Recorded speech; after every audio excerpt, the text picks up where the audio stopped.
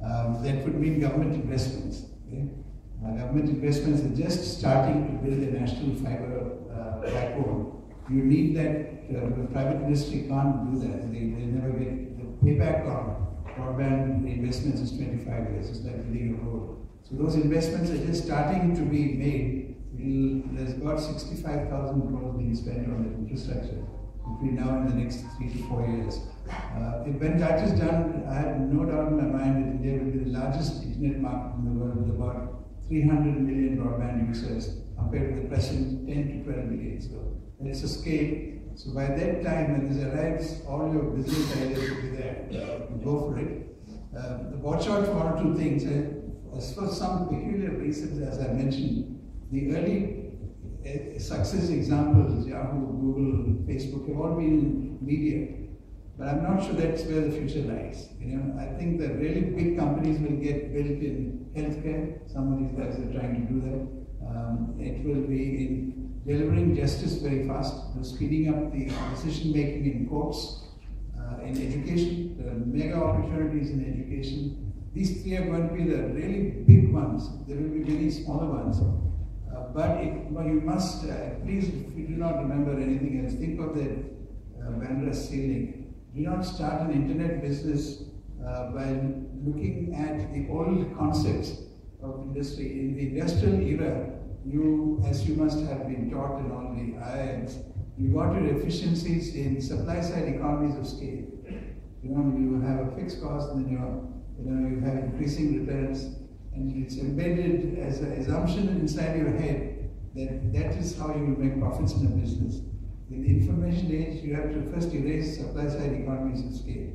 Some very successful business exist even today in the internet, among internet companies just doing that. The internet and the web work through things called network effects.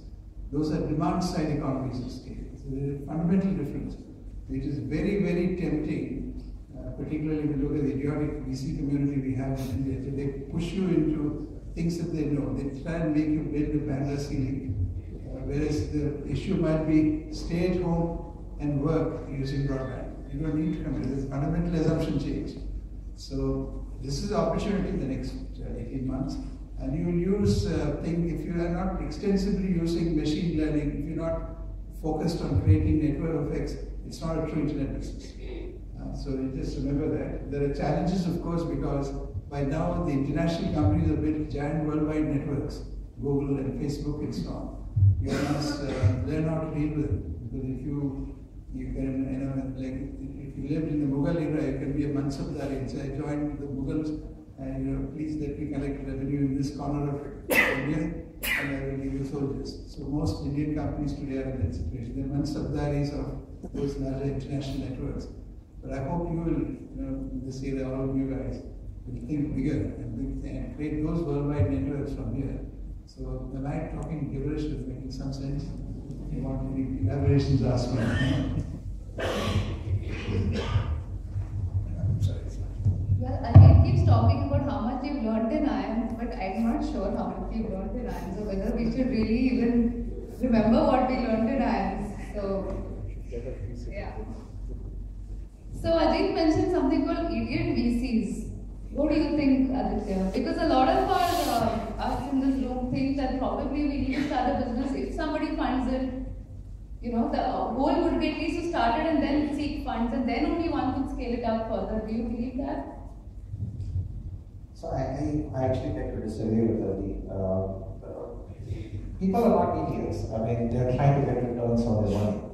And yes, they are quite conservative. And VCs here, or VCs in Silicon Valley, today are actually not the first call when you make that when you want to raise funds.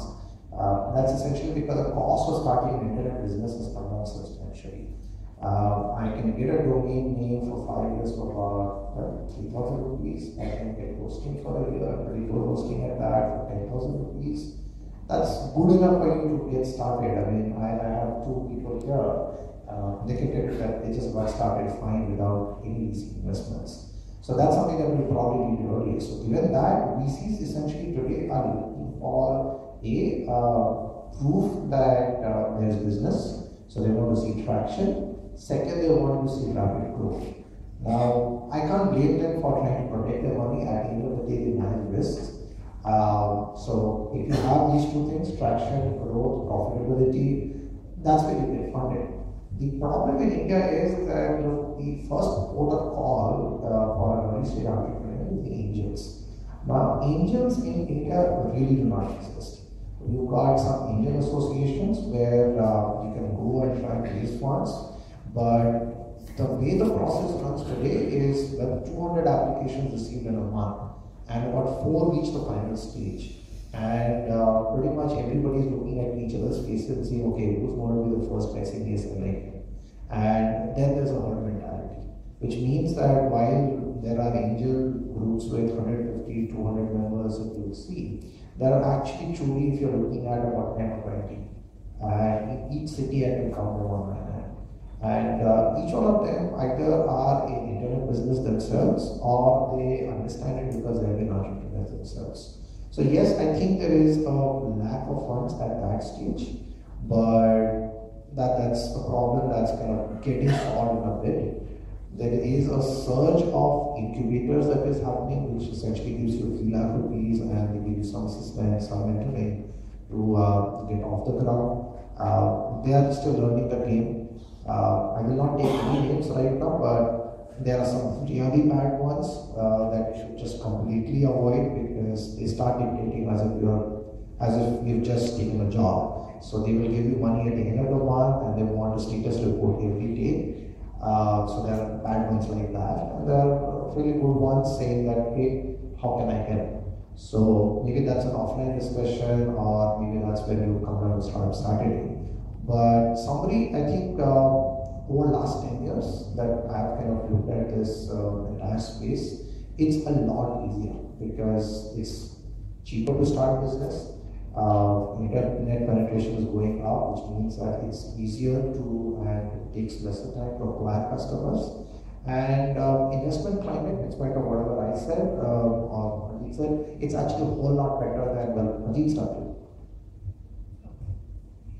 Okay, Amit, now we just have the last 2 questions which we're open to the audience. I just want you to tell me if somebody wants to start a business or leave his job, but just start a business and maybe grow it a little and take it to a stage where he's feeling that he's making enough traction, enough money, and then he or she can go into full-time.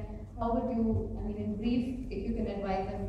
And of course, if you all want more details, I think all of them, you could probably email or be in touch with them. I think Ajit must share the names of the ones provided. So that's the whole point of having this community, that we can share these things with each other. Otherwise, you learn it the hard way.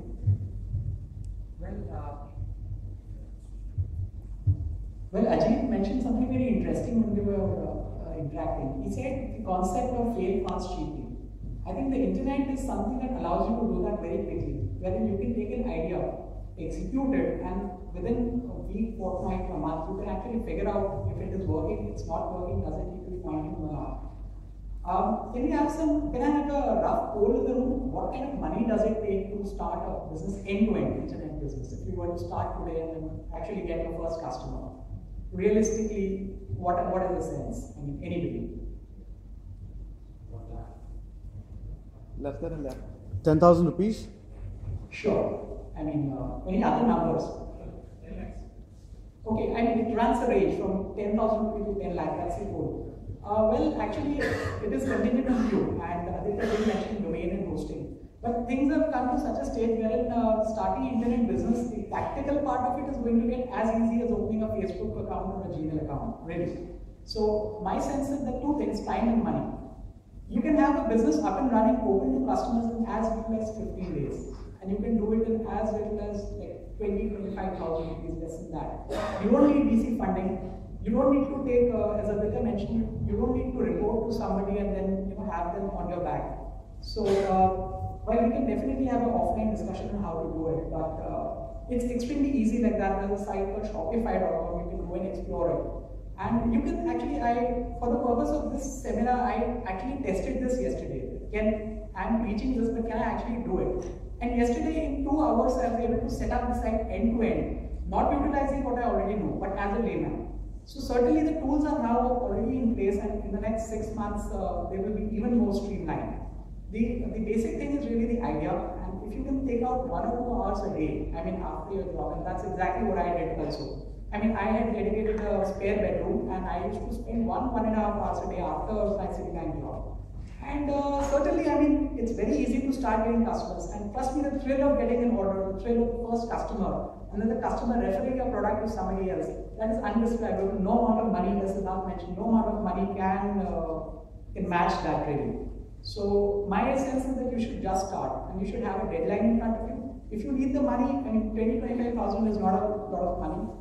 Do not start with the VC first, validate your idea, and then only, I mean, once it takes off and it starts making serious money, then only think about investments and funds for scale-up purposes. So that's all from my end.